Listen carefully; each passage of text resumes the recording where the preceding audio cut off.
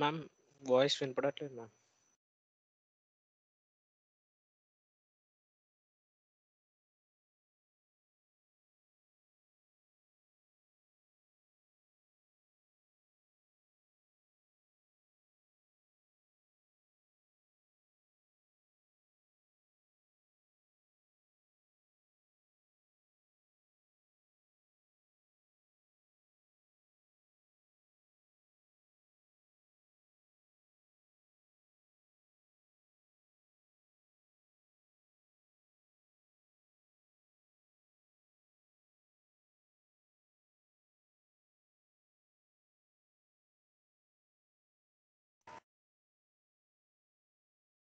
But you people are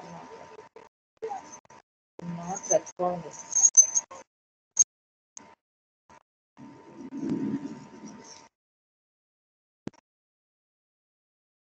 Okay. Now can you listen me? Yes, ma'am.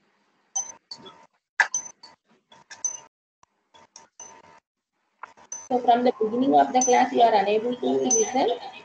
No, ma'am. మరి ఇంతసేపు 10 minutes 5 minutes class అయితే దాకా ఏం చేస్తున్నారమ్మా? Ma'am message పెట్టాం కదా మ్యామ్, మీరు చూడలేదు మ్యామ్ మెసేజ్. హ్యాండ్ కూడా రైజ్ చేశాను మ్యామ్. మెసేజ్ చూడడానికి రాదమ్మా క్లాస్ చెప్పేటప్పుడు. హ్యాండ్ రైజ్ కూడా చేశాం కదా మ్యామ్. అవునా, అంటే నేను ఈ స్క్రీన్ షేర్ చేసినప్పుడు నాకు స్క్రీన్ కనిపిస్తుంది. మీకు ఏ స్క్రీన్ అయితే కనిపిస్తుందో the same screen I'm going to see on this. So that it is not easy. Okay, anyhow, I got the information. So still now what we have discussed that you have not listened, right?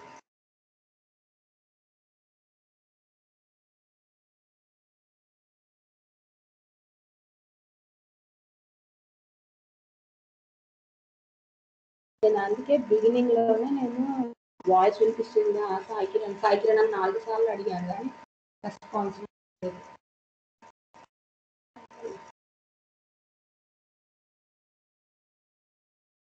So overdraft this will be provided by the bankers, those who are having business people, those who are having bank account with them, bank account with the bank, they are going to get this facility.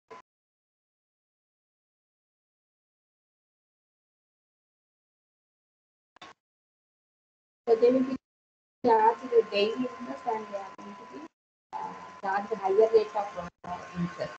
That interest won't be fixed rate of interest. That will be varied. If you collect the amount back, the bank will be doing it. So anyhow, whenever these business people require such an amount and they are not going to have any other source to get the amount, and for 1 or 2 days they require amount, in such cases they will be utilizing the overdraft facility.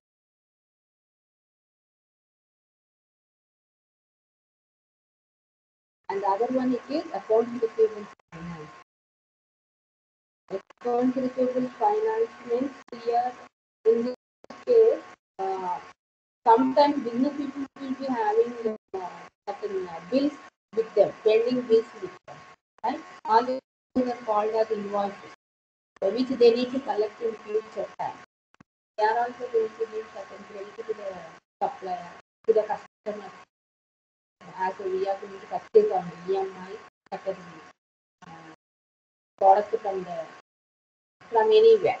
So that will be pending. That amount is not going to be paid by the seller to the business. In such cases, they have to provide that to that extent of amount they have to provide themselves to the business.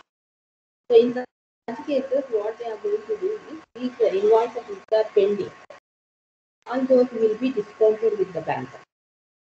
So to that extent of bills they need to collect from the customer, all those bills are called as what? Commercial bills. So all these bills will be with the bank, and they will be collecting the amount they are going to collect in future. So, for example, 1 lakh commercial bills are there with the business company. So that bills will be kept with the banker, and the bank is going to provide that to that extent of amount to the business people. But not 1 lakh rupee they are going to provide, because they that amount may be recovered from the customer or not. That is not confident that banker is going to collect that amount, the full 1 lakh rupees from the customer, right? So in such a case, they are going to charge certain fees to the business people in terms of discount. So instead of paying 1 lakh to the business person, they will be paying certain 90,000 or like. So this amount is called as the fee that is collected by the bank in terms of service that was provided to the business person. And this banker is going to collect the amount from the customer directly after the BTech is over. So in this manner, if you are going to get any finance from any banker, that is form of the account receivable finance. Most of the small business people will be utilizing this credit for their for running their business. The intent is not to wait till the customers are going to pay the amount to the business. So that they can facilitate their amount by in their business. For that purpose, even discounted amount they are going to from the banker. What they are going to do is they are going to keep this commercial deals with the bankers, and they are going to get the amount, and they are going to utilize it in their business. Another type of short-term finance is customer advances. In most of the companies, like for example, if you are going to purchase any car, so in such cases, what this customer is going to do, they are going to pay certain. They will book the car. So in advance, they are going to pay certain advance payment will be paid. All those are called as a customer advances. So to sell the product or to provide any service, these business people will be uh, asking the customer to pay the advance. Advance. So certain products will be having this facility of a customer going to pay the advance. Just example, we can take when we are going to purchase a car, we will be booking. For booking a car, we will be paying certain advance amount. So that amounts are called as a customer advance. So based on the orders, number of orders, type of advances will be collected from the customer. So what happens like this, if they are going to get the advances, they are not going to pay any interest to the customer. So that amount they are going to utilize in their business, like funds, like capital. Automatically, that will be an advantage to business person. This type of funds can be utilized in running their business. And another type is it is selling goods on installment. Nowadays, you can take this example of EMIs. Why people are providing this, like radios, refrigerators, even cell phones, you are purchasing installment. Vehicles, this is how the business people are going to sell the product. The customers on payment of installment. Time is to increase their sales, they will utilize this type of business. If one customer, one business person is not going to allow EMI, the people may not come forward to purchase the product. To overcome that, they are going to provide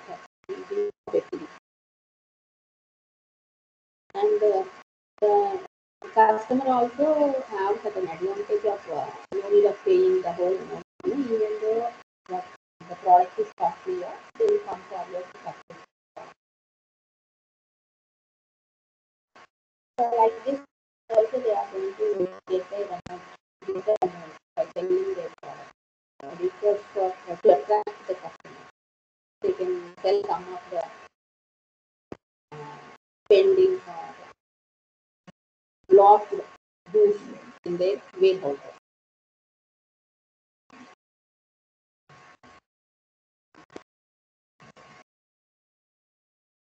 And one more thing that comes under the short-term sources is trade credit. This is commonly used type of short-term finance. Because uh, every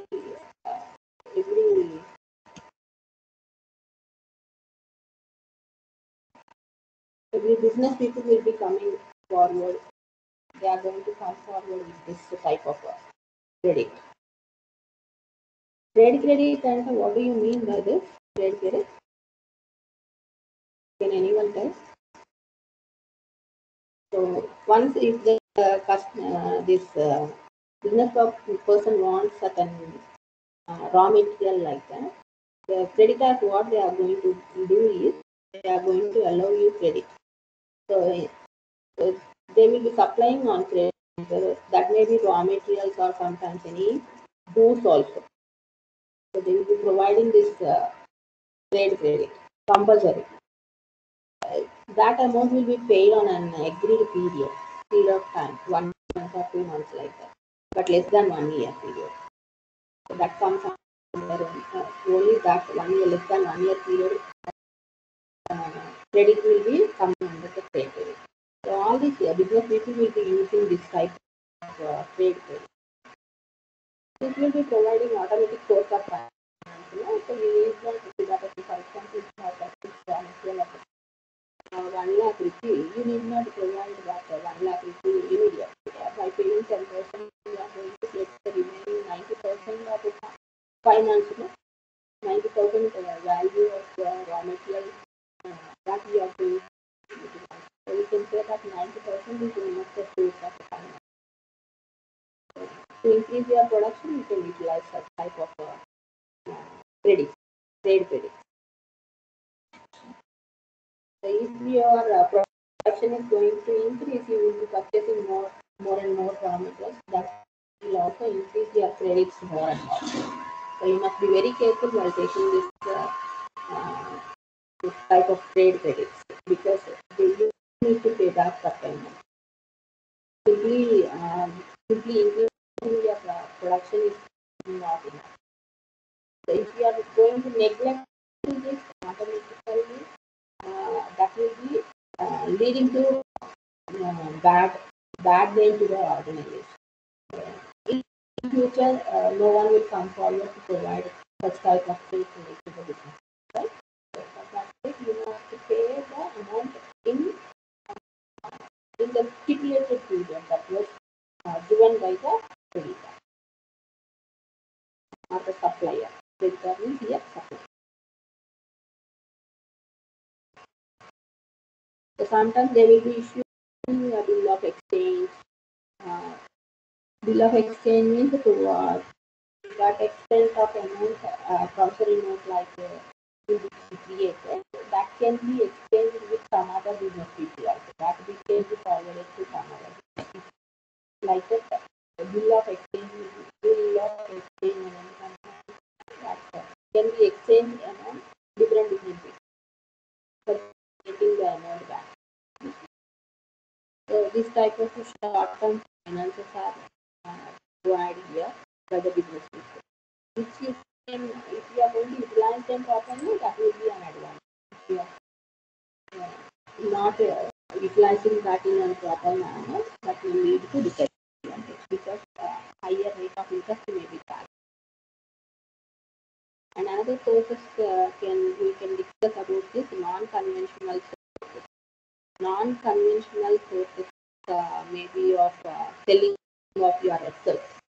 Sometimes what happens, these people, business people, they are going to sell their personal assets like a building if they are having. So that building they are going to sell off, and that amount they are going to utilize in the business to expand their business purpose. They will be doing such type of things. So previously non-conventional and non-conventional, and these people are going to utilize such type of sources of finance. So like this, if you are going to sell off your private research, so that may be utilized in your business, but sometimes if it is not properly utilized, that may be lost by the business owner. But still, if they want to secure their amount, they will be utilizing this type of selling of assets instead of making it as a collateral assets like that. They will be selling their personal assets. And they will be utilizing it in the day-to-day expenses.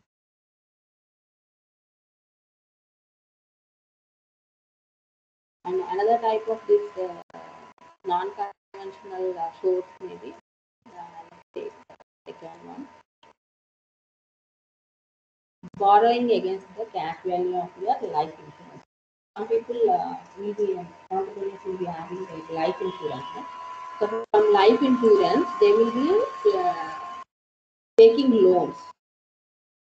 So for example, if a business person is having 1 lakh rupee of life insurance, he will be taking loans on that life insurance, and that amount will be utilized in the business. Like that also, some people can be utilized as a source of finance. So in such cases, policyholders will be allowed to borrow 90% of their value of policy.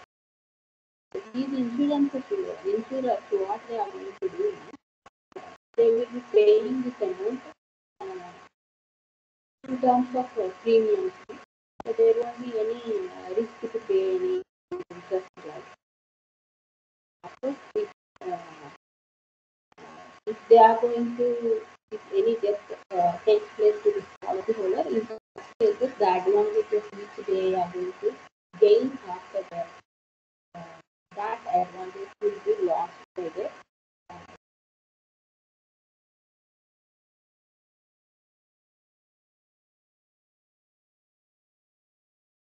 family member. Another non-conventional source can take this as a second mortgage. Second mortgage, if any person is having his own house, so on that house, he will be taking a loan again, and that amount will be utilized in the business. Even though he is an owner, he will be mortgaging his building, and he will be taking certain amount from on that building. So what this happens is they can reduce this amount in terms of interest. Mortgage definitely you will pay certain amount interest in Tanaka mortgage. The Tanaka definitely. So they will be charged certain interest. So this interest they are going to include in the while preparing the final that will be included in the profit and loss. Now I can explain it. So that will be deducting your tax because your profit will be reduced. Actually, so that will reduce your profit. So automatically that will reduce your tax. So from that purpose, people will be doing like in case if you fail to pay the amount, automatically you may lose your house. Some people may be utilizing this vehicles also, vehicle mortgages, they will be utilizing that amount in their business. Some other sources you can take franchising, licensing, different one nowadays people are utilizing this franchising and this is one of the way to get the source of finance. So if you are going to give franchise of your business, automatically the other person will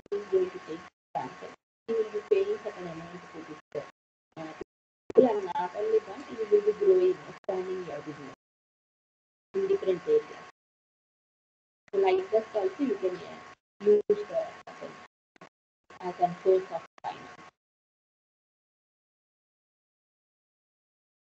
So all these comes under the non-conventional sources of finance. So based on the necessity and based on this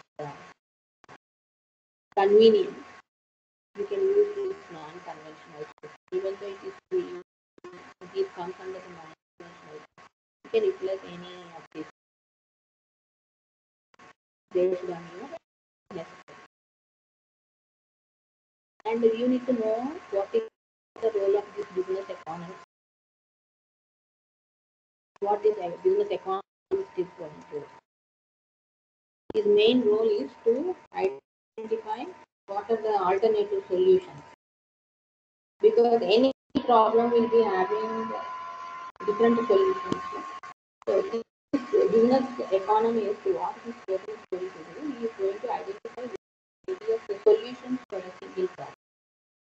So like problems means here may be related with labor problem or pricing of your product problem. Any other problem which may be related with your business. So how they are going to solve these solutions means they will be identifying. They need first of all to identify what is the problem. The labor problem means what is the labor problem. Whether it is related with the turnover of labor or whether it is related with the salary or any facilities or what. Labor problem is simple. It is not simple. Simple. How it can be solved. Afterwards it comes. But before that, identification is necessary. For that identification, you need to do Latin definition. So after once it is identified, they will be finding out different results why this problem has arrived in the business. And they will analyze what are the effects of this problem. If it is not solved, if it is solved, what are the results. So everything they will be minutely dissecting the problem and they will be finding out the reasons first of all. What made this problem to arise? Because that will be affecting the functioning of the company. So it should be solved. So what after finding out reasons, what this business person is going to do is any solution is there for that is done or to any corrective measure he will to take. So he will be identified. And based on that, he will come to a conclusion and he will take action. And we will continue that. So that means if any previous policy is not good, paying salary is not, the new policy that are created that was implemented, that will be continued. So in this manner, we will be solving this, identifying this business. And because he is a business economist, he will be having certain quantitative base of decision making. Because they will be having in-depth knowledge how to quantify the problem. Quantify అంటే in terms of salary అంటున్నాం కదా, in terms of salary to what extent, how much it will be burden to the business, everything in-depth knowledge that will be analyzed by this business. Because some problems may be controllable and some problems are not, which will be affecting the business. So for that, they will go in detail and they will solve that quantitative, not qualitative.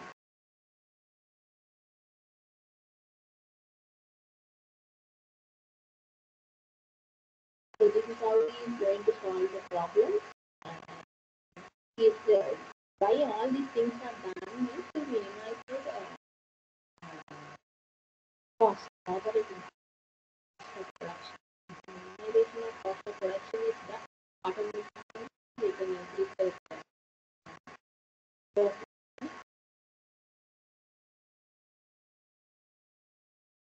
and we will act as an advisor to the company. We will be providing advices here and there where the problems happen.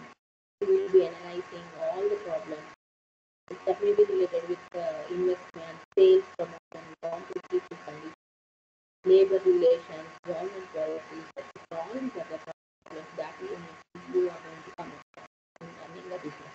As a manager also, you will be coming across all these problems. You must be very careful and you must be in a position to be advise the company how to solve all these problems. So as a business economist, you can do this. After completing this subject, how to solve it, you can easily give this solutions to the company. And we should have a certain knowledge about the environment. Environment factors means that may be internal environment or external. Internal environment means within the company some information, some knowledge they need to gather, and this external environment means outside your company. Certain external factors will be there. Like any changes in government policy also affect your business. Like you see COVID also one kind of external factor. How the factors, how this is going to affect your business, that knowledge should be there to tell your business economics. He is going to handle all this. So all these are the roles of a business economist in running the business.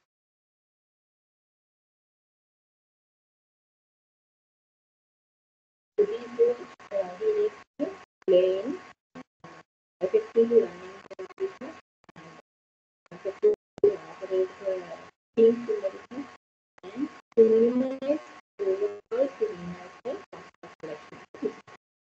If you are going to reduce automatically, cost of production value and expecting based on that per unit value you are going to production is total number of output.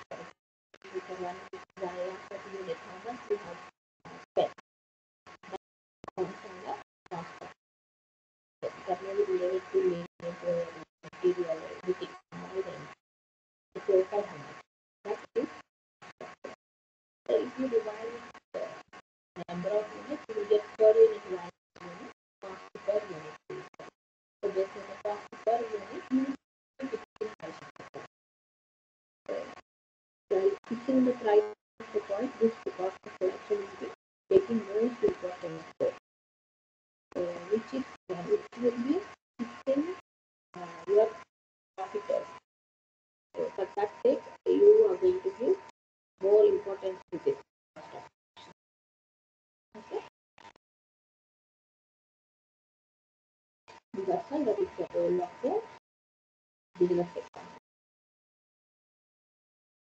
So with that, we have completed the first unit. Now one more topic is there, business and life cycle.